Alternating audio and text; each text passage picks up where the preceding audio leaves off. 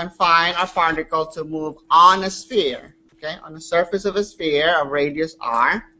So again, we're going to say potential energy is 0 on the sphere, infinite elsewhere. What's the Schrodinger equation for this? H hat equals negative h bar squared over 2 times the mass times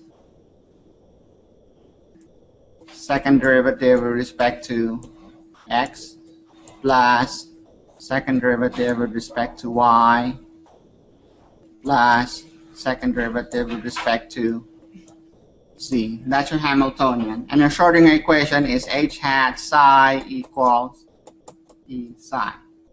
And because of the symmetry of this problem, it's more convenient to express this problem in terms of spherical polar coordinates. We talked about spherical polar coordinates earlier this semester.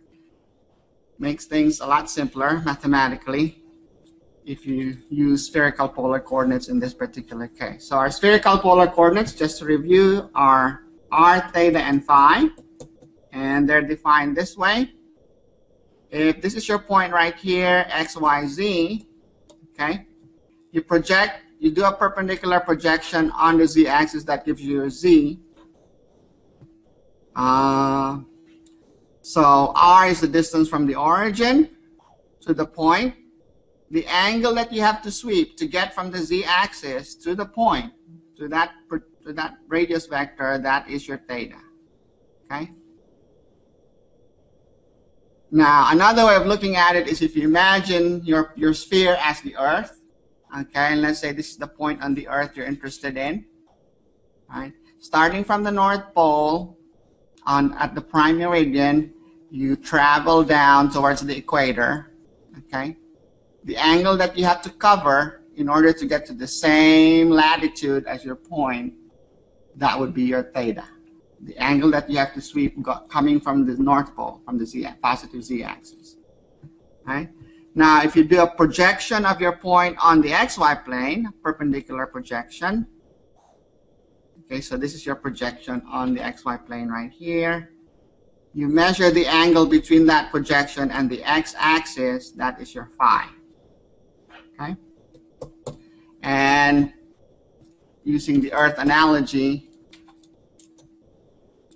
okay, so once you get to the same latitude as your point on the prime meridian, then you travel around that latitude until you actually get to the point.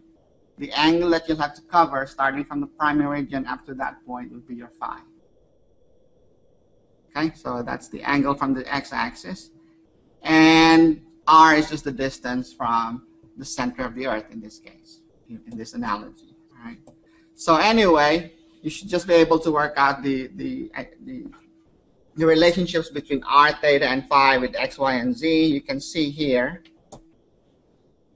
that z over r is just cosine theta. So z is r times cosine theta. All right. Now this projection right here is r sine theta. So r sine theta cosine phi will give you x, and r sine theta sine phi would give you y.